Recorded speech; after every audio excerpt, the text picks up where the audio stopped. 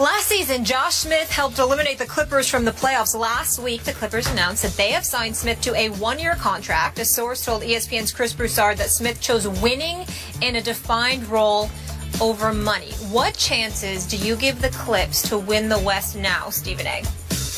Well, just a slightly better chance that originally existed before this deal happened. I think that Josh Smith is a talent.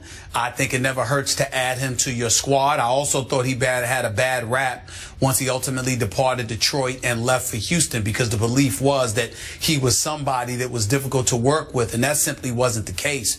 To be quite honest with you, from what my sources tell me, he thought that he was going to be playing a different role, and that didn't turn out to be the case. And then they acted like he had a problem coming off the bench when he didn't have a problem coming off the bench. So whatever you believe in that regard, he goes to Houston, helps them get to the Western Conference Finals. His performance in that Game 6, overcoming a 19-point deficit and basically running the Clippers out of the building on a 49-15 run they still haven't recovered from, you know, this guy can make some noise. And remember, when they go small, as they tend to do in the West, having Josh Smith on the court with a Blake Griffin may be something that's very, very helpful in the event that DeAndre Jordan can't be on the floor for you because of his free throw shooting. So I do think it helps, but do I think it's enough to offset what the Spurs have done or the Golden State Warriors with their championship?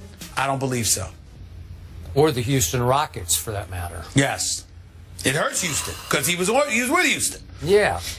So I'll give you this. The Clippers have officially become the most interesting team in all of pro basketball. I can't wait. I'll be watching. Best in the West? I don't know. This is a volatile mix. And I get you about Josh. Maybe he did get a bad rap. That's all I ever heard and read was he can be difficult to coach.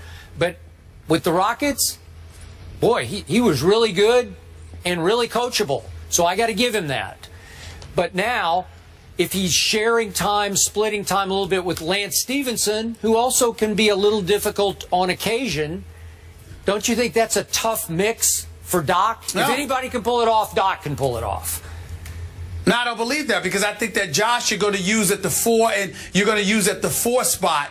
I think he's going to play more the 4 and the 5 as opposed to the 3 for the Los Angeles Clippers, where Lance Stevenson will play the 2 and the 3 when they go small, and Josh will play the 4 and the 5 if and when they go to the 4 or the 5 if and when they go small. Okay, but my point is, if both Josh and Lance wind up with some reduction of minutes where they're not playing as much as they think they deserve to play, could that not create a little sort of below the surface friction for the Clippers? I don't think so, because Lance Stevenson, he's messed up. He shouldn't have left Indiana. He went to Charlotte with Clifford and MJ there. And now this is perceived to be his last chance. If Doc Rivers makes the decision that he can't work with Lance Stevenson is going to be nuclear to a lot of teams in the NBA. True. So he had better be on his best behavior and ready to play, because his career may very well be on the line. Bottom line, on paper, wouldn't you agree the Clippers are way better than they were even last year with this added I think depth? they're better. I think they're better now, way better. I think they're better. But Paul Pierce, I love that move. Yeah, that's true. That will help a lot. Absolutely. Absolutely. We'll see what Coach Rivers doctors up.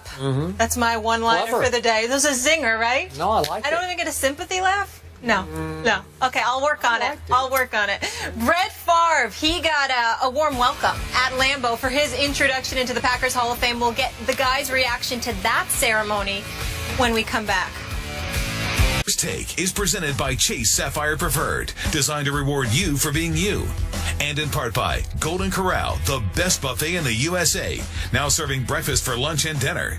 And the Volkswagen Model Year in Sales event. He's officially a Packer forever. Forever, outcast forever. On Saturday, more than 67,000 fans filed into Lambeau Field to give Brett Favre a standing O as he was inducted into the Packers Hall of Fame and his number was retired. It all comes full circle, folks, in Green Bay. Skip Bayless, what was your reaction to this? Molly, to close this show, I'm going to dare my partner, Stephen A. Smith, to say one nice thing about Brett Favre after ripping him for years on this show. I love Wranglers. He was a prima donna for his last 5 years in the NFL, damn it. I stand by that. However, he was deserving of being placed in the Packers Hall of Fame. 67,000 people showed up to cheer him on. It just speaks to his greatness, his Iron Man tendencies, all the greatness that he did. Future first ballot Hall of Famer, nothing to debate about.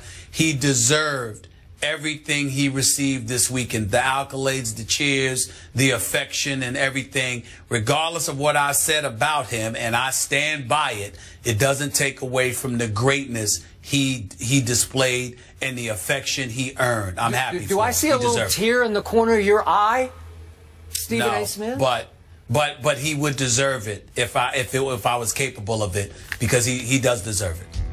Thank you. You enjoy NYC, 10 a.m. Eastern. We're back on the Deuce, ESPN2. The old ball coach, Steve Spurrier's here. Blew up last night with more moves in the West. The Rockets agree to a deal for Nuggets point guard Ty Lawson, according to Mark Stein in multiple reports. Denver will acquire a package of non-guaranteed contracts and a projected future first-round pick. The Nuggets will also send a 2017 second-round pick to Houston with Lawson, who is currently in rehab in L.A. after his second DUI arrest this year. Gentlemen, what do we make of this trade? Mr. Smith, we'll start with you. Well, first of all, I think it's not a trade that I would have made at this moment in time, but it's strictly because of Lawson's issues with alcohol. 2 DUI charges, 2 DUI arrests rather in the last 6 months. That's cause for concern because, as Skip can speak to very intimately, alcoholism is a tough pill, and you just don't know how somebody's going to be able to overcome that, especially when you're 27 years of age. You're relatively young, obviously. You're in the NBA. You're making millions. Ty Lawson's going to have a tremendous battle ahead of him. I like the fact that it's in Houston because of John Lucas and his clinic and the wonderful work that he's done from a rehab perspective with numerous athletes throughout the last couple of decades, to be quite honest with you. So I applaud that. I know they're hoping that Ty Lawson will work with him. I believe he should, and if he does, I think that'll go a long way. From a basketball standpoint, he takes some of the ball handling pressure off of James Harden, who has to handle the ball entirely too much. It relegates Patrick Beverley back to the bench, which gives them a 1-2 punch at the point guard spot. We all know their weakest position was at the point guard position, and they were still in the Western Conference Finals last year. So I think this is a move that bodes very well from a basketball standpoint for the Houston Rockets. And Daryl Morey willing to do this move and trading 4 players along with a lottery protected, first-round pick. Conditional first-round pick and the second-round pick as well later on. I definitely think that he's done a good job. It's an upgrade, but the concerns that I have for Ty Lawson and that alcohol, that's something that none of us can ignore. I hear what you're saying. I appreciate what you said about me, my personal history with that disease. That said, and there's a big if attached to this trade, obviously, but if Ty Lawson can regain control of that issue that just sent him to rehab, what a great pickup this is for the Rockets. Yeah. I'm going to look at it as a positive here, that he can and will regain control of his problem. And I like your point about John Lucas being in the city of Houston. And if he does, then Daryl Morey, Kevin McHale just stole him. He's a better player than a protected first and a second in 2016, and they threw in Prigioni and Papa Nicolau. Man, it's a steal for the Rockets, Stephen A., because it's just what the doctor ordered or Dr. Phil ordered. It's perfect for them because, as you say, now that 1-2 punch at point guard, you got an offensive point guard and a defensive point guard, is pretty stout. It takes them up another, not a big leap, but another level. Because, as you say, all of a sudden James Harden can start to play off the ball a little more freely, and with some confidence he can play off the ball. Because those two guys will be pretty good as a 1-2 punch. So I really like the pickup. Obviously, the big if is attached. And that's why they got this deal, because the market had fallen flat for him, obviously, off his DUIs. But if Ty Lawson is Ty Lawson, the former 18th overall pick in the draft, the guy who 2 years ago averaged almost 10 assists a game. Wow, what a sweet pickup for this team. And all of a sudden, the West that is the best in all of our opinions just keeps getting a little stronger and a little stronger. We're going to talk about the Clippers later. They had Josh Smith. Good thing, bad thing, we'll debate that.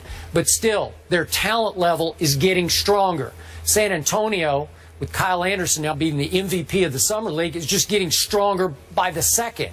So I really like this move for the Houston Rockets. So do I. So do I. A point of reference, I mean, when I brought up the alcohol and you said that you appreciated that, let's make sure our audience understands, for those who haven't heard you in the past. Yeah. When you talk about you never had any issues with alcohol. You were talking about family members. You want to talk about yourself. So Thank you. Because you said my issues with alcohol. I want to make sure everybody understands. My history. No, you didn't have any talked issues. about it many times on the show. Yeah. And I just wanted to make sure they knew. I've never had any issues with alcohol because my family had so many issues with alcohol that actually was the best thing that ever happened to me. So thank you for saying that. I just wanted to make sure of that. Number two, Ty Lawson's going to help them pace-wise, too, because he pushes the ball up. He creates tempo.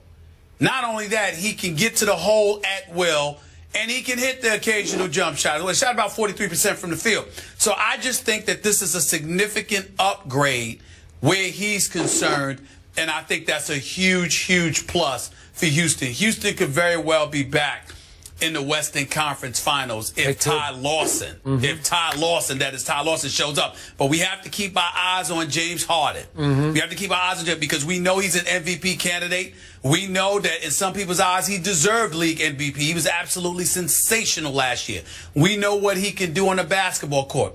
But we also know what he did in that closeout Game 6. It was an horrific performance.